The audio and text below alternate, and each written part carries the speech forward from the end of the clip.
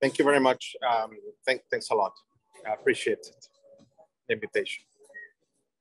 I first want to somehow apologize for the space that I'm talking right now from, because I'm in Mexico at the moment, in the city of Tijuana, and it was very difficult to find a place with a Wi-Fi.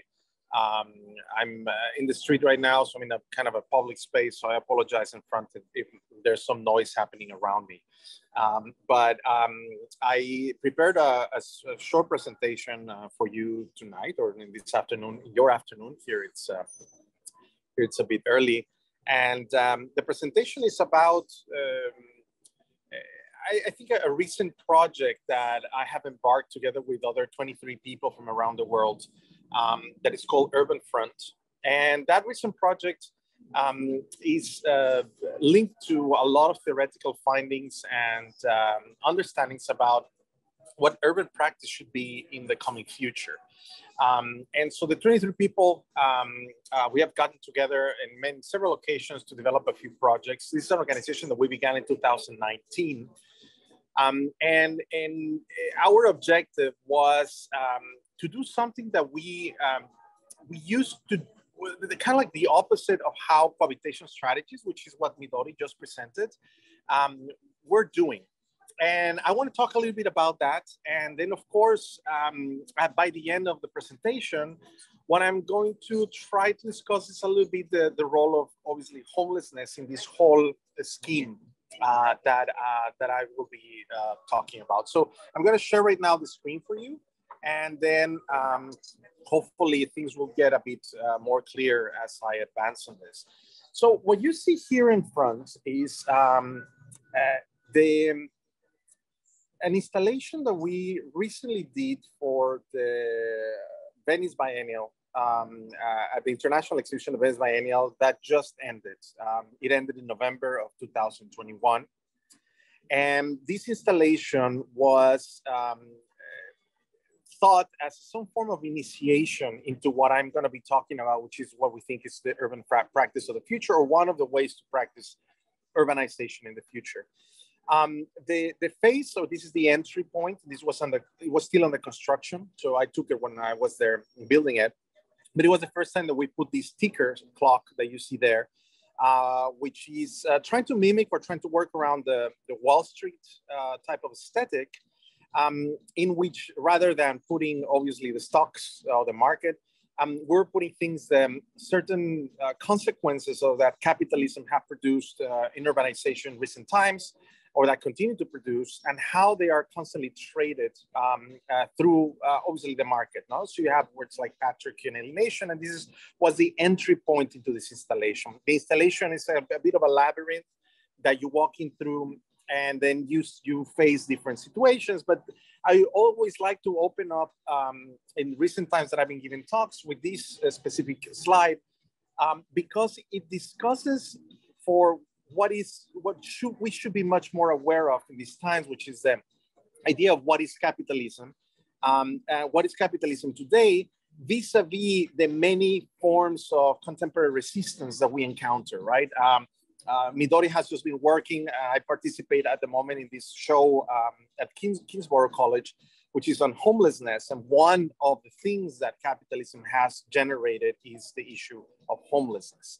But there's so many fronts in which activists have been fighting that it is very difficult to conceive a unitary idea of what are we truly fighting above everything else, right? Whether we work on environmental sectors, where we work on environmental fronts, activist fronts, or whether we work on gender issues or race issues, or homelessness or housing, or all the other fronts that we can think of. I think primarily beyond any of those, they're always encapsulated into a conception of what capitalism has produced in general, right? So from this point on, I'm going to be talking about these 11 points on unitary urbanism. So what the first things that we've asked ourselves is that how can we address not only one side of urbanization, which in this would be, housing affordability or homelessness or any of the other fronts, but how to address these in a unitary form, which has been, for me, through a mentor, which is also part of Eventfront, a geographer, Marxist geographer, which I have worked a lot of time with, but also has been a mentor of mine, David Harvey, in his interpretations of capitalism as such, and in his theoretical conceptions on how we have to see what we face as a unitary lens, with a unitary lens, as a unitary thing. And so from this point on, I bring me back into Tijuana, although the picture that I'm showing right now is not Tijuana. The picture that I'm showing you right now is actually in Venice, but in 2008. So that's a little bit more than 11 years ago, 12 years, 13, 14. Oh my God, it's a long time ago. But this was an installation of a friend, his name is Teddy Cruz, that was put in front of the American Pavilion at the Venice Biennial. What he did, he's an architect working here in San Diego, Tijuana border region. He's from Guatemala, actually. And he decided to cover the whole American Pavilion with the border wall. This was happening in 2008. And I was sitting with Teddy, which by the way, today he turned 60. I'm gonna see him later. I was sitting in front of his installation. And then suddenly I received a text that day, which text basically said, Miguel, you have to look at the news. And I go and look at the news.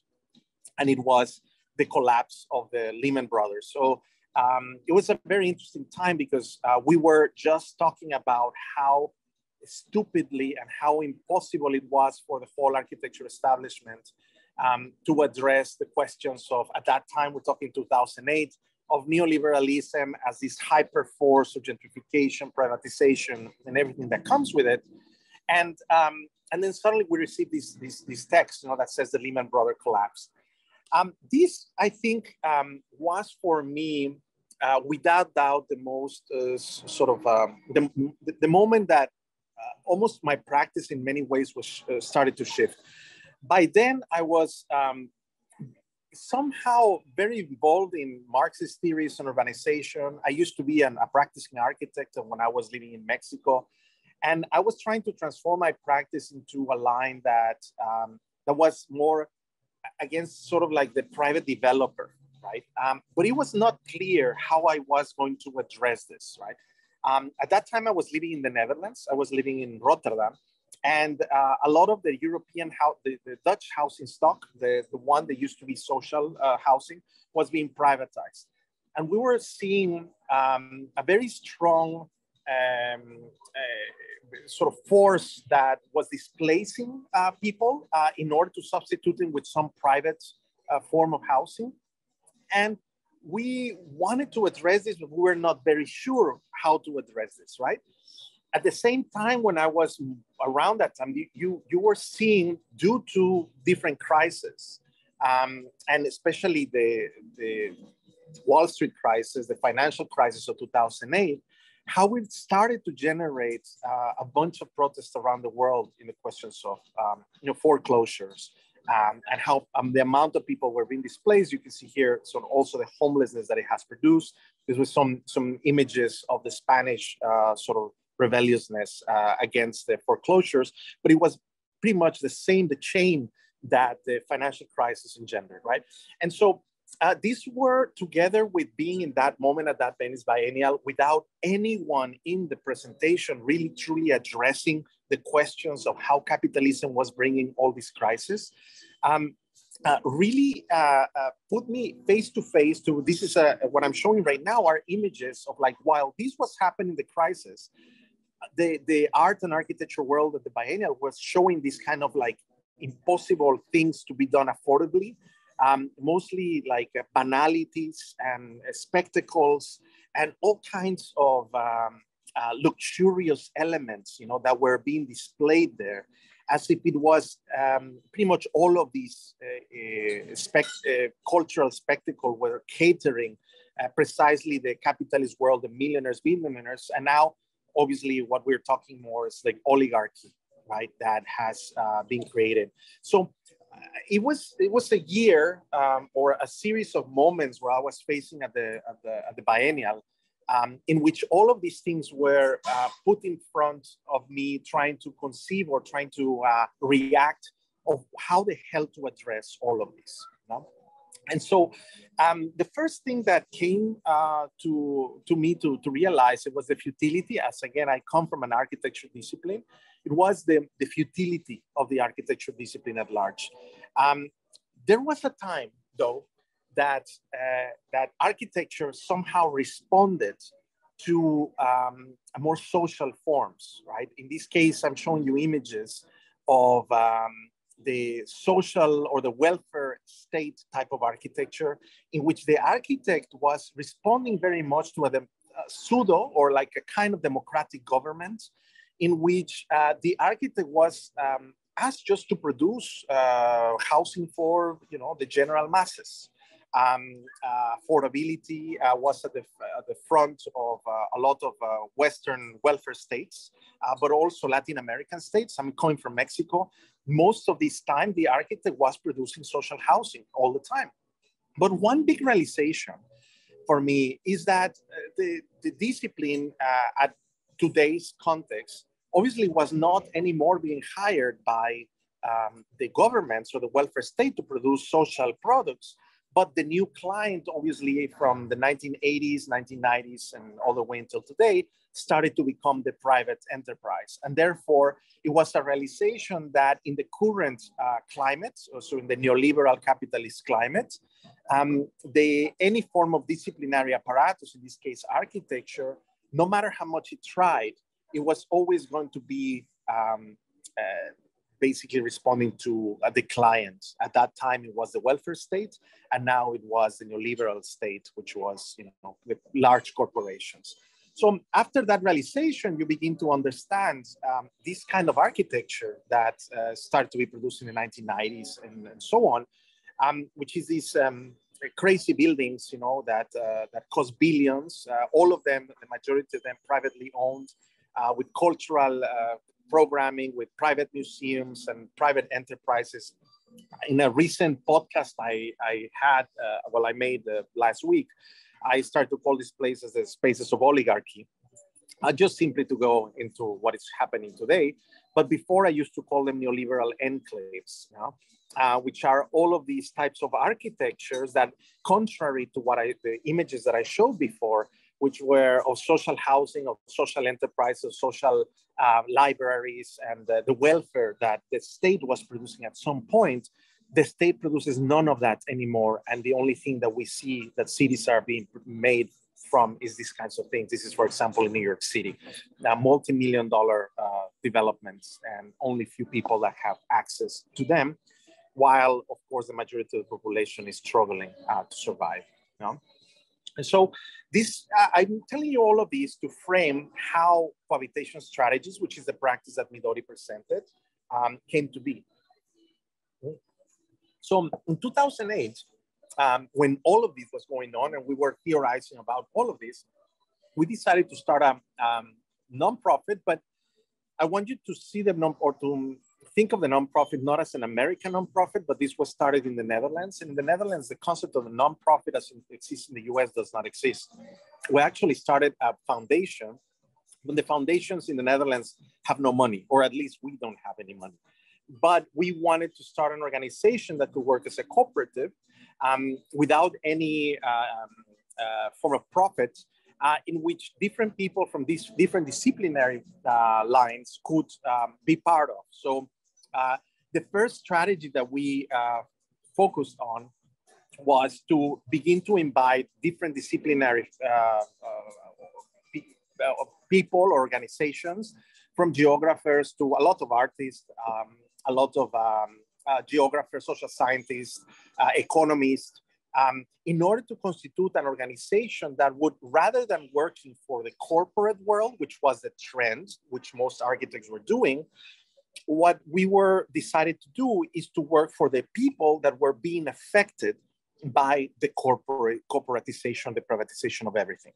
And so our organization, Cohabitation Strategies, was mostly an advocacy organization that found areas. We first started in Europe. For example, our first project in Europe was in an area where a lot of Muslim populations, specifically from Turkey and Morocco, were being displaced by private corporations. And so we started developing kind of advocacy tools to counter, to protest, to reject, to strategize what to do so they could stay, right? And different projects started to take different shapes. For example, the one that you are seeing right now in the screen is a project that we did in Milan with also a lot of refugees from Syria, a lot of Muslim refugees, which were being sidelined in this area in Milan, which is called Quartiere Canino, and without any form of support from the state, in actual poverty. And we worked with a series of artists and also an economist, an urbanist, and so on, to develop festivals of protest, but also tools, pedagogical tools, libraries, dance schemas, and so on, to create an awareness so that the government could pay more attention to the decision. At that time, they were battling because they were closing a public school that this is where the kids were going, the kids of the refugees. And so our work as cohabitation strategies was to bring alliances and to agitate population so that we could work in favor of certain directions that we wanted development to happen, right? And so this is, one of the projects that you see there.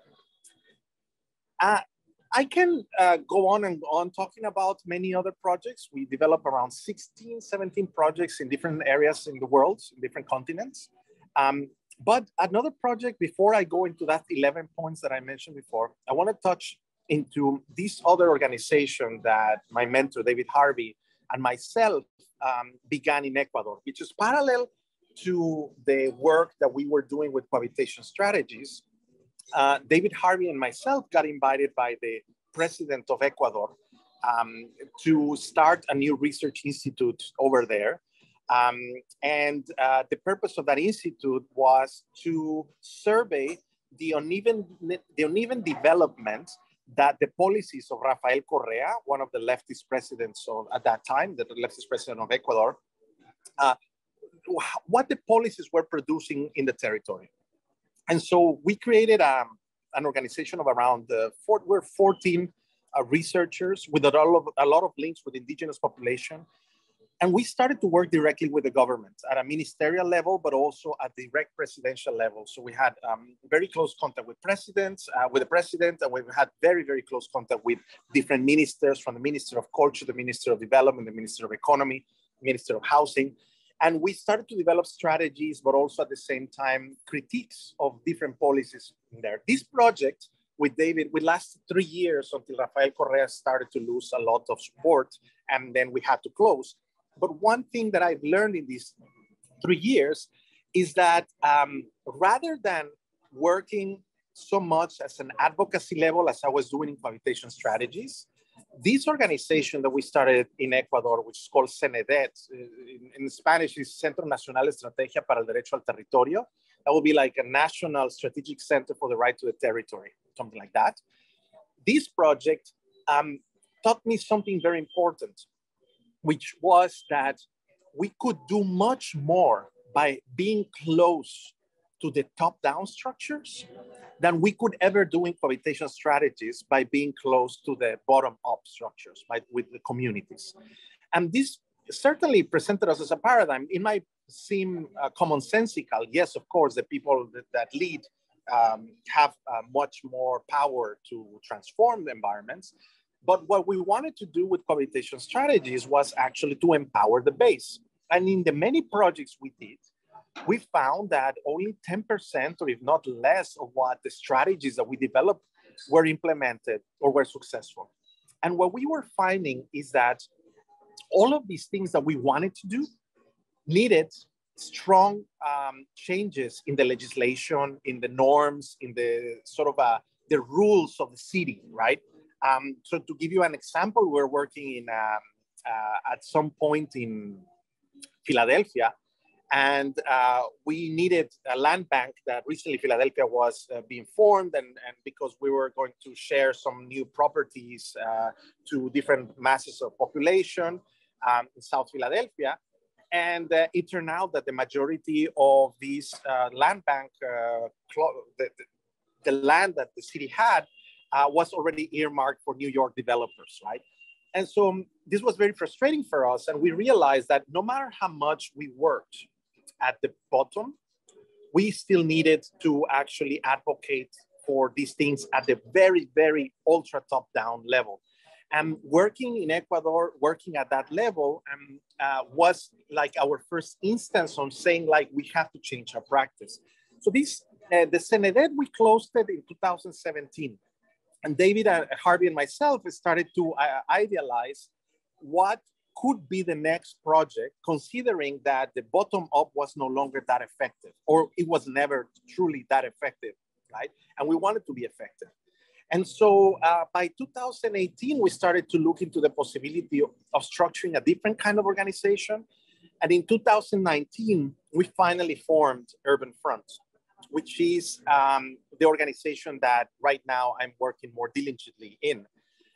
And Urban Front was structured as the opposite of cohabitation strategies. Urban Front is an organization that wanted to work totally top down and become or somehow plunder the consultancy schemes of the large international consultancies like PricewaterhouseCoopers or McKinsey or Deloitte or Boston Consulting, etc., and become, because strangely enough, it does not exist, become the first international consultancy of the left. That was the dream, and that continues to be the dream. Now, let me emphasize that the reason that it does not exist is because the international consultancy model is a neoliberal model. It's a model that came out of neoliberalism. It was the model that it was needed in order to support the privatization of everything in the last 40 years. It was the model that emerged to aid in tax evasion. It was a model that emerged to basically help the corporations, right, make more money, the capitalism at large. So for the neoliberal capitalists, the consultancy became the largest support structure. Right? In our dream is how can we produce a consultancy that first starts to work at the, let's say, at the governmental level, but with progressive governments, in order to change the policy from the top down that permits the bottom up to actually create interesting things, right? And so the purpose that we see in Urban Front is that, right? It's an organization that first and foremost has an anti-capitalist ethos, right? That does not subscribe to the corporate structures, but tries to support the development from the top down of people, of organizations that are in the grassroots, but by working with left-leaning governments or progressive governments. So you say, which are those governments? Our first client was Barcelona. Barcelona is a city that has a current alcaldesa, a mayor, that she is quite progressive. And when we were working or starting to work in Barcelona, we realized through some members of Urban Front, which are from Barcelona, of the first mandate of Ada Colau, actually, that even the progressive governments had no choice but to hire private consultancies like McKinsey and so on, because the governments have been so weak, so weakened, so deployed of their capacity to strategize, because all the strategy always comes from the private sector, that they need to hire these organizations. And so we saw that gap, right? That how can we make the progressive governments hire Urban Fronts rather than hiring a McKinsey or PricewaterhouseCoopers and begin to strategize how to give more power to people. So the first strategy was that anti-capitalist ethos. The second one had to do with working from a dialectical and obviously transdisciplinary perspective. David Harvey here is pushing the buttons of an installation we did in Chicago. of the different people that we started to invite in the organization, to the organization.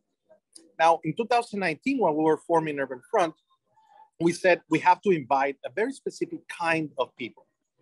And first of all, they had to be friends or people that we had worked or known for some time on the long run, but also people that had a very strong experience working in governments. So for example, when we were working in Ecuador, we became a very close friend of ours, Ana Rodriguez, which was the Minister of Culture at that time. That's the person that you're seeing right now. And Ana had enormous experience working with governments at different levels. And this is the kind of person, and Ana comes also from a discipline of anthropology. The person that you see here in front, Mauro Castro and Laia Forné, they're both, one is economist and the other one is anthropologist. This is the chief urban planner of Barcelona, Josep Boigas. And so we started to grab from people from Latin America, people from Europe that we have worked with, and people from North America that we have worked with, right?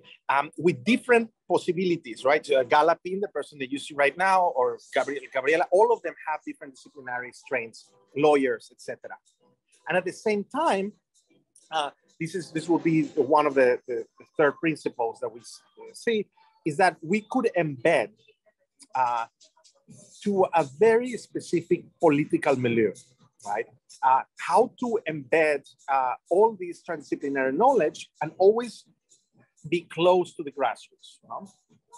And the third part, I guess, in this case was, if we were going to structure consultancy that worked with top level, we also needed to have an arm that worked with the bottom up to guide them how to use the changes that the top level was producing.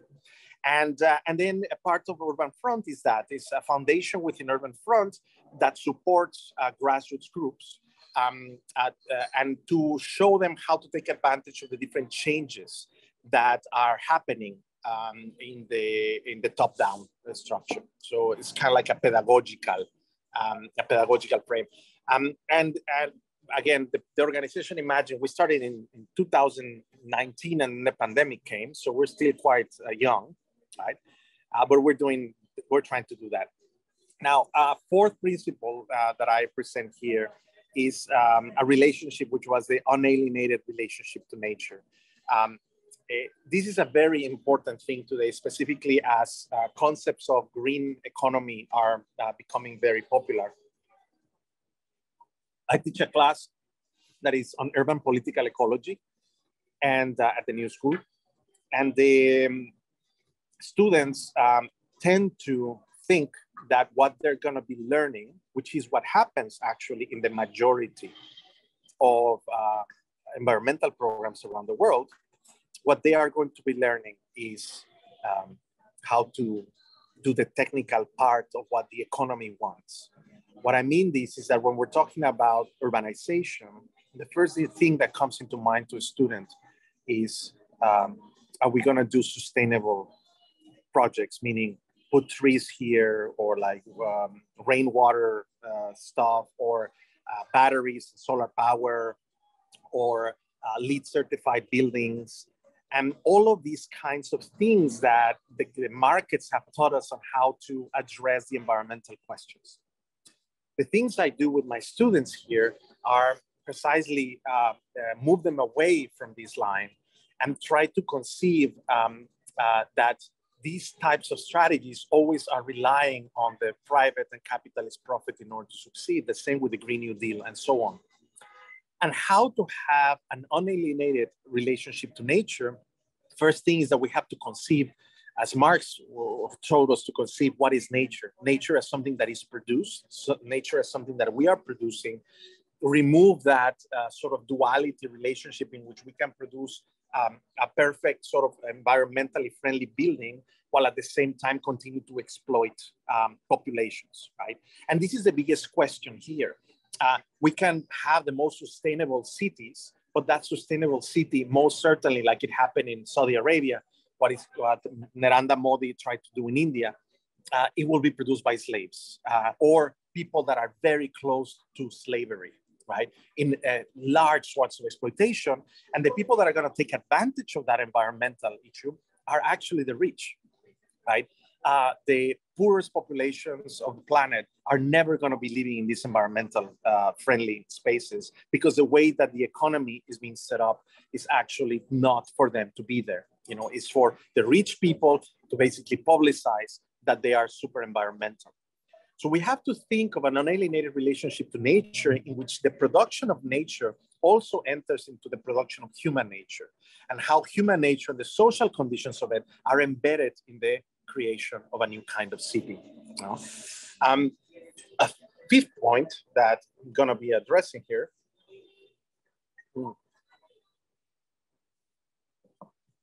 is, of course, the questions of ingrained identities and the identity justice. This is a much more complicated matter, specifically in the last, well, it has been over the last decades, obviously, but in the last years, through the pandemic, through the production of the Black Lives Matters, different also indigenous movements that have become even stronger at the moment in Latin America, etc. It's how to engage with the concept of identity without removing the capitalist sort of trace that helps it empower, right? How to work in the conditions of cooptation or against the cooptation of such sort of identities, and begin to conceive the produced identity as a difference, you know, as a difference of different expressions of culture, but that are embedded in some form of anti-capitalist ethos, you know? Not so much to focus the whole activism on the identity question. You know? So this is something that, you know, we have been discussing. I put this slide on purpose because Rob Robinson has very much part of the UnHomeless New York exhibition. Right. And Rob has taught me a lot, and David too, and has taught us a lot, which is how to create pedagogies, how to equate people's knowledge. And this is me coming from academia.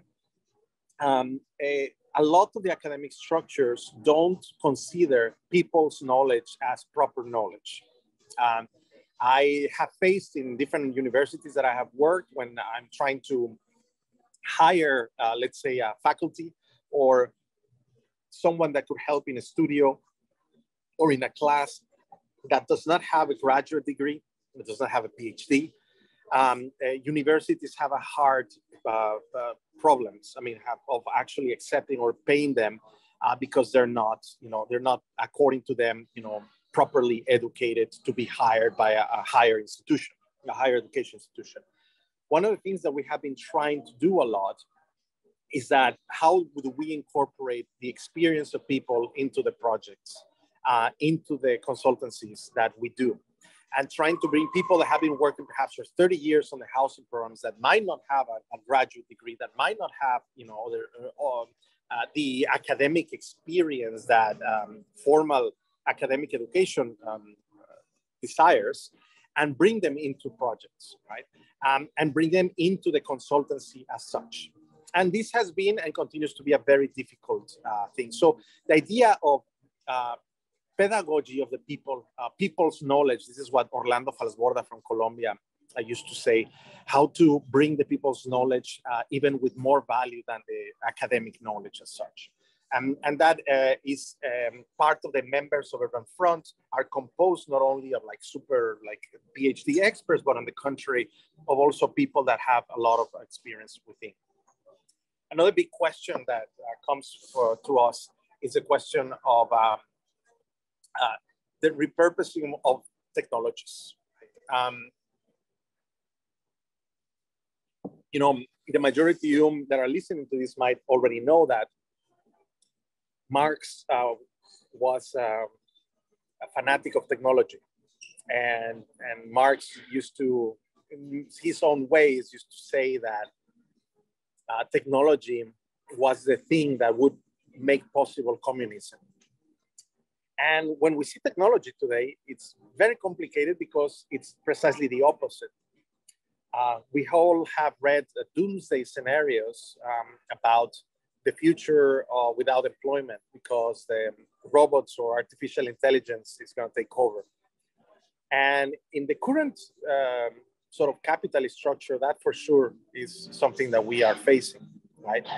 But if we look at technology from another perspective, the technology that replaces human labor, especially arduous human labor, labor that does not want to be made by a human because it's very exploitative, how can that actually replace a human being suffering from this and liberate them and emancipate them? How can it help emancipate? How can we use, to put it in short, technology at the benefit of people? And this is what Marx saw in technology. Technology had always like these two phases. Technology in the power of the capitalist will produce more inequality and will produce, more human toil. Technology at the hands of the social, of the collective, has enormous potentials. So one of the things that we've been trying to consult with is how cities can begin to incorporate different kinds of technologies that are publicly owned and slowly become more developed in trying to compete with the private, right? Because at this point, if we don't start doing this, it's going to be almost impossible to compete anymore. So, for example, in Barcelona, one of our members, Galapin, started to develop some kind of software for the city of Barcelona that is called the CIDIM, which is owned by the city of Barcelona for decision-making processes within the city, not relying so much on the technologies of Microsoft and Google and so forth. And how can we bring technologies back to the ownership of the public, basically, right? This is what you're showing here. What I'm showing here is a project that we did at Cohabitation Strategies. But see, the next step for us would be how to return from the public to the collective. We always say that the first paradigm of the 20th century was capitalist paradigm of the 20th century was the welfare state, in which a lot of people still try to rely a lot on. And I jokingly or reductively say that the welfare state was a condition in which the people were transferring the resources to the public, right? But the public was represented by a state that took decisions for it. So this is why we tend to refer of welfare states as majoritarily paternalistic states. In the next paradigm was, of course, neoliberalism, in which the resources were given to the private, right? So the transfer was from the public to the private. And then we see everything that is around it. We feel that the new paradigm, the paradigm of the 21st century, should be no other than the transfer from the public to the collective. So contrary to the welfare, where the public was being managed by one paternalistic entity, taking decisions for everyone, our intention is to emphasize collective power and collectives, not just one collective. And we've been trying to consult governments on how can they begin slowly to transfer resources to collectives so that the collectives could manage them themselves rather than the city, right? And so we are working crazily strong, on this new paradigm, right? How can a city begin to transfer resources that belong to the city instead of transferring them, whatever is left from the neoliberal times, but whatever belongs to the city, instead of transferring, continuous transfer to the private corporations, how can they transfer to collectives that are self-governed? And that's one very big point that we want to do. So the redistributive fiscal policies is one thing that we've also been advising a lot. And that has to do with what I just said before, the transfer of resources for public management, for collective management, sorry. In this case, where we mean by emphasizing redistributive fiscal policy is, for example, at the moment in New York City, those of you that are familiar, I assume a part of the audience of this will be from New York.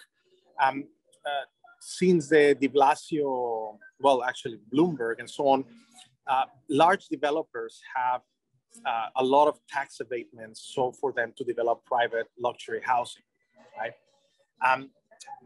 The common trend for us would be that those subsidies continues to exist, but rather than giving those subsidies to private developers, they would be again given to some kind of nonprofit, different structures of nonprofit developers, or grassroots organizations with the power of actually coordinating the development of new projects through these subsidies or fiscal subsidies or distribution. So we think that taxation has a very, very important role to play in how we transform it in the upcoming years. I mean, we saw during the pandemic that redistributive politics were applied, that there is money there, but that the money actually is going to the private corporations. And so what we want at the moment is how can we trace fiscal directives and consult on how to change those into benefiting more different kind of groups in the ground. The next and almost last one is the formation of solidarity economies. What I refer to as solidarity economies, or what everybody refers to solidarity economies, of course, is linked to the things that we said before. You know, we talked about environment, artificial intelligence, etc. But the formation of solidarity economies is like the inner network structures that sustain different collectives, right? So I said about the transfer of power to collectives. I said about the fiscal redistribution to collective power to grassroots powers. But what to do with everything that gets transferred, right? So we have to think about new formations of solidarity economies that have large networks, inner city networks, but also inner regional networks of different products in different conditions. You know? Rather than thinking about, let's say New York made or like made, artisanal made and so on, which is a very individualist way of thinking, is how can we construct collective structures, large networks of these organizations, small economies that can be supported through the coordination of different other economies in different other cities or in different other regions around the world. One thing that we must not forget also is that Marx was very supportive of the idea of some form of international, not globalization, but an international. And the international had a lot to do with this. The idea that there was international cooperation and collaboration. We don't see any other future in this. I mean, we have to have steel production chains that are cross-continental, but they have to be supported into some form of solidarity economies. So this is also part of what the Urban Front is trying to do, is to push from the top down the formation of specific instruments that support solidarity economies around, depending on where we're working. And lastly, which is, I think what is might be most relevant for the unhomelessness projects is the development of lineaments, rules, regulations, policies, and legal instruments that support non-speculative property. Because of course, we all believe that private property that is for the expense, that produces profit, is totally against any form of principles of equality. We believe that housing is a human right, and housing should not be speculated upon. And therefore, we have to show the world that it can be done with non-speculative property systems. Now, New York is very advanced in some cases. Well, not New York in general, but New York has very advanced examples of non-speculative property systems, such as the Cooper Square Community Land Trust. I mean, land trusts have become very, very popular recently, but I must say that as many people try to make one, it has become almost impossible to replicate the success of the Cooper Square Community Land Trust. And the Cooper Square Community Land Trust has almost 40 years, or a little bit more than that, of going on. And there's a reason why it cannot be reproduced. And the reason is because the Cooper Square Community Land Trust started at a moment where there was policy put in place that supported or that could support the creation of that. The policy has changed. There are many different instruments that were created to support the private enterprise. And therefore, we feel that this needs to be updated, that there has to be other forms of instruments that push for non-speculative property systems that permit long-term, lifetime tenure security for the dwellers, right? And so we've been exploring a lot of these instruments. And what I'm showing right now on the screen is an instrument that Cohabitation Strategy developed in 2014. It's called Cooperative Housing Trust. But we have many options. Many of our members are from around the world. we've been exploring different other mechanisms. For example, we have one of our members is from Uruguay, who was the president of the FUCBAM, which is the largest cooperative housing structure in South America, and I think the most important in the world in terms of what they have achieved. And we've been working a lot with them to develop these models, right? And so ultimately, I know that I'm almost there with my talk. What I mean by unitary and unitary urbanism in this case. So I have a definition of what unitary urbanism is. And I will show on the screen just now. We tried to define this, and we grew on the idea of unitary urbanism. And let me explain first. Through, I guess, Marx discussing the idea of unity, but the one that developed it the most, so the organizations that developed it the most, was in the 1950s. There was an avant-garde organization that was called the Situationist International. And the Situationist International was based mostly in France, but it had members from different parts of Europe. And the main figure that comes out of one of the main figures was Guy Debord, famous for a book called The Production of the Society of the Spectacle. And in this book, he discusses unitary urbanism, but not too much. And he actually created that term, but never truly explained what it was. And since then, I've had an obsession of co-opting this term. And this was an idea of, like, you saw all these 11 points that touch, again, from artificial intelligence to environment, to identity, to economy, housing, etc. How can we conceive of urbanization from all of these points, right? And when we are talking about one thing, never avoid talking about the others. And we start to create a bunch of diagrams like the ones I show you. And then later, in 2019, David Harvey, in the book that he was making at that time, asked me to help him draw a diagram of, he was conceiving of the three circuits of capital. The things that you see there in the red, first, the production of commodities of value and surplus value valorization, is exactly what the first volume of Capital talks about. The second one, a second volume, is the other red square that you see there, which is the realization of value in money form. And the volume 3 of Capital was all about distribution of money, right? And so David Harvey's recent, I would say, like last decade's project has been to create a unitary edition of the 3 volumes, because it was more common that the famous book was always volume 1. And he always found value in looking like the best value, looking at all the volumes as one large project. Recently, he has been growing this conception because he's coming with a new book on the Grundrisse of Marx. So he's been looking at Marx from a picture of a totality, right? And what we've been trying to do is pretty much this diagram, which is very abstract, and I don't have time to explain it in there, but it's David Harvey's understanding and conception of what capitalism is, right? And how it works. Now, in 2021, which is what comes out next, in the installation that I began showing you, I described this. Unitary urbanism is an anti-capitalist and transdisciplinary practice that attempts to bridge popular and scientific knowledge to co-produce social and environmental justice in cities. This is my definition. This is the definition that we're working with in Urban Front. And what we're trying to do with this, we're already Wikipedia and so on. We're really trying to push this idea of unitary urbanism as what you read there. Now, in the installation that I'm showing you there, one big diagram that we did was what I show you for David Harvey, but it's this diagram that is shown right now at the UnHomeless New York. This diagram basically discusses the 3 circuits of capital, but how more ingrained is the pictures that we normally have of what capitalism is in the city.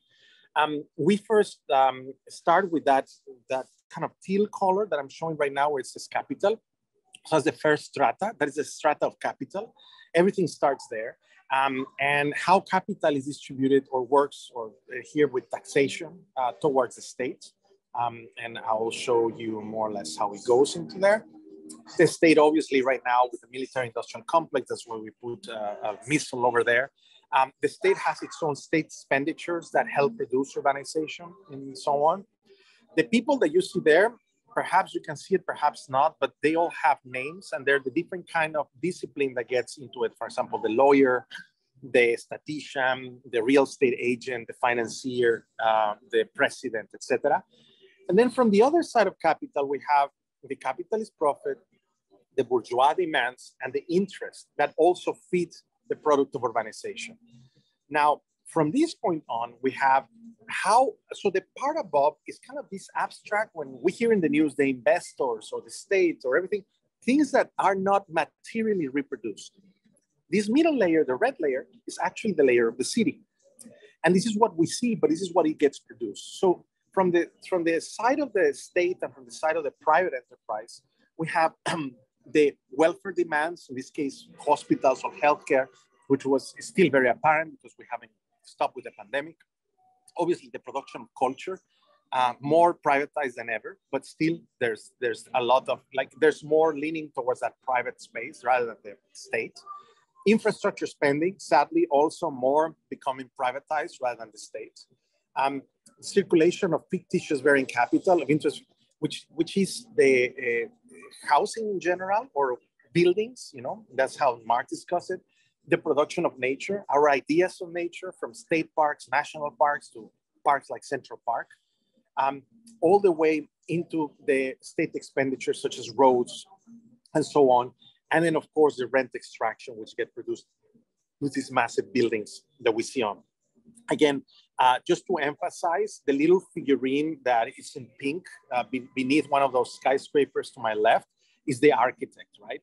And so they each discipline kind of like alone has its own space, but it's very difficult to conceive how all of that is implied in the unitary composition, right? Now, from this point on, we're talking about the things that produce that city, right? The things that plunder the environment, that plunder people. In this case, industrial profit, and what Marx would call the free gifts of human nature, which are people, the people that are exploited, enslaved, and so on. And then the reproduction of labor power. Here we have pollution, we have industrial profit, we have distributions. Obviously, the evergreen crisis, right? I mean, how that gets distributed back into the city. And then we have the technological development from the other side, the destruction of nature, the creation of satellites, and the creation of different means of production, food, and extractivist industries such as oil and so forth, right? And then overall, this brings us a picture of what we talk about what unitary urbanism should be, right? And this is the total picture of the spaces that we are trying to work simultaneously. And that's the most important part that I want to emphasize. This is a simultaneous project, right? Rather than being one of those figurines that you see there, which, like the architect was there or the artist is there. Our task is to trying to look at the urbanization in general in this big picture. So this was my last slide. This is what used to be Cohabitation Strategies, what is now Urban Front. And then I want to promote my podcast, which is called Cities After, which I have on democracy at work with Richard Wolff, and there's other podcasts that are coming there. And thank you very much. And this is all of us in the Urban Front, by the way, where we are. And I forgot to mention this, but yeah, this is all of us.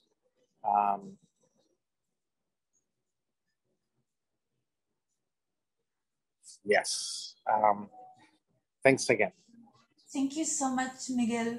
I'm so sorry about making a mistake on the introduction, that it needs to be combined with the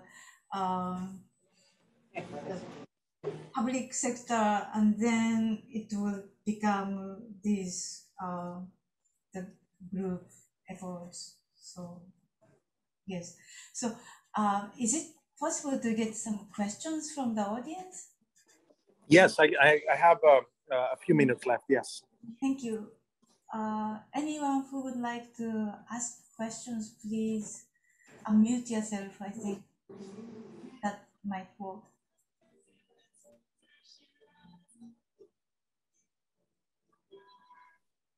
Hi, Miguel. Hi. I joined 20 minutes late. I'm sorry, but I wanted to ask you if you have any advice for me, because it's just ironic that when I graduate, I'm applying to ESF, and which is SUNY ESF, if you don't know what that is. Yes. I'm interested in affordable housing with the idea of sustainability. My target area is actually Syracuse, New York, that is experiencing revitalization. And their land bank has been trying to unload homes and encourage people to come and invest in the area. So my question for you is, for myself as an individual, with the idea of going into a community and wanting to do those things, which a lot of people, for the reasons that you listed, feel that affordable housing and sustainability don't coincide with each other because it's about the bottom line. What advice would you give me going into an area like, say, Syracuse, with that idea of creating affordable housing using sustainable resources?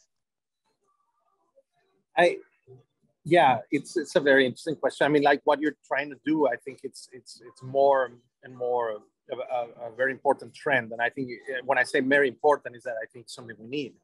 I mean, I still don't hear NYCHA, for example, talking a lot about sustainability, in their own pictures. I think they continue to be very busy on infill programs and all kinds of privatization schemes, right?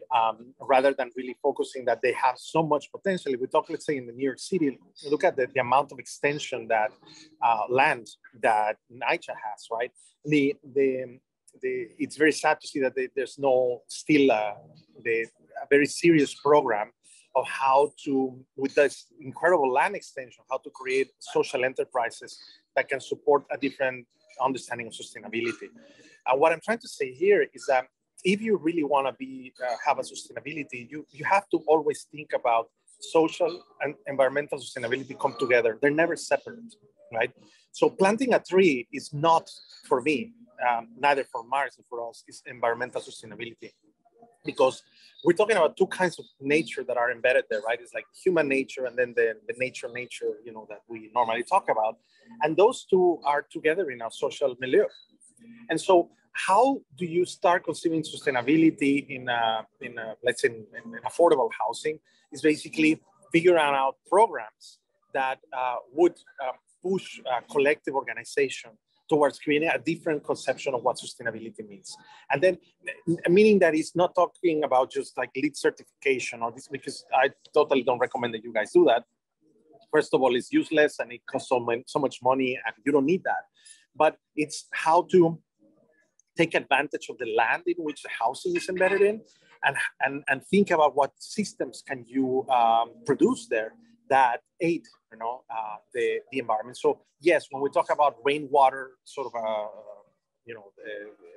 yes, the collection, rainwater collection, and all of that, we tend to think, well, we put some technology, some system. I'm trying to suggest that all of these practices that seem very technical need to have a social base, right?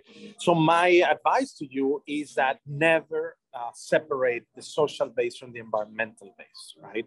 Whatever new technology you are going to be pushing for making these places sustainable, it has to be linked with the kind of technology that will support the social, right? And then we can start talking about sustainability. No, I guess that would be my answer. Okay, thank you. Yes, I hope I said that.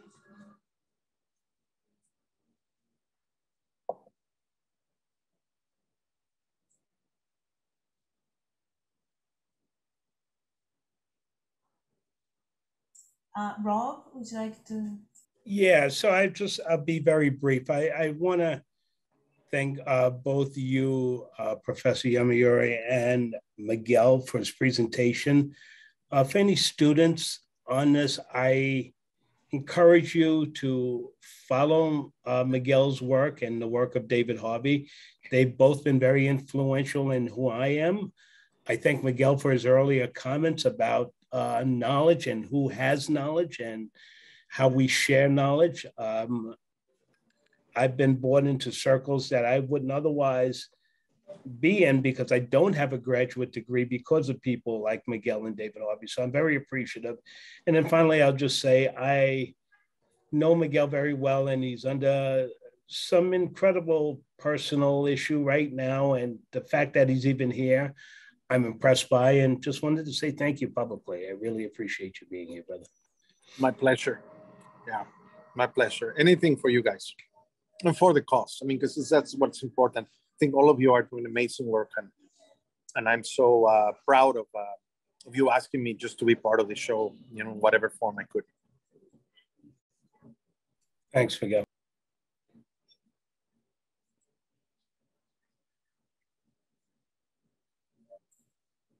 If there's no more questions, Jason, would you like to ask any question?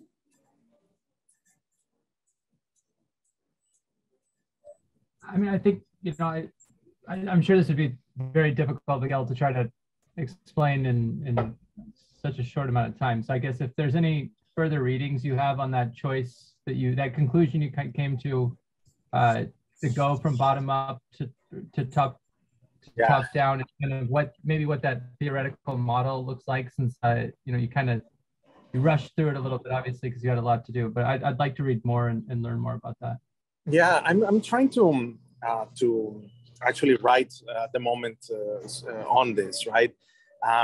But I can recommend you two things. I mean, there's nothing that I've said, I think, is not part of, and of course, much more of the recent books of David Harvey. I would encourage not only you, I'm sure you have read it, but to read it again and read it again. I mean, read obviously Marx in volume 1, volume 2, volume 3. The Grund, actually, the Grundrisse is the one that talks more about unitary work.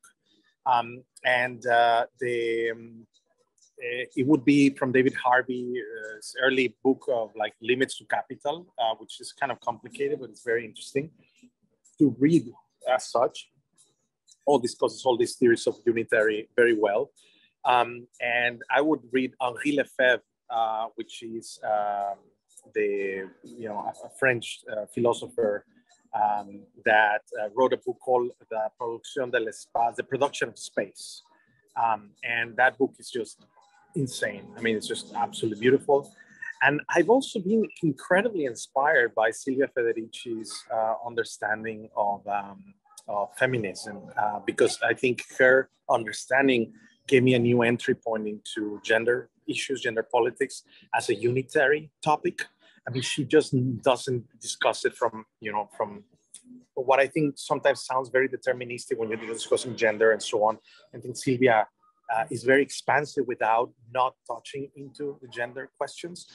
I also think that Angela Davis has been incredibly influential in a lot of her writings, and basically not her writings, on her attempts to restructure the pedagogical frames of the Black Panthers.